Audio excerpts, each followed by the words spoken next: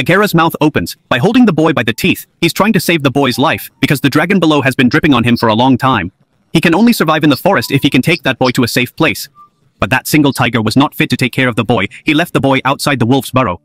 But he did not go far for her safety. He hid in a nearby bush. After a while, a head came out of the bill. The coyote first saw him.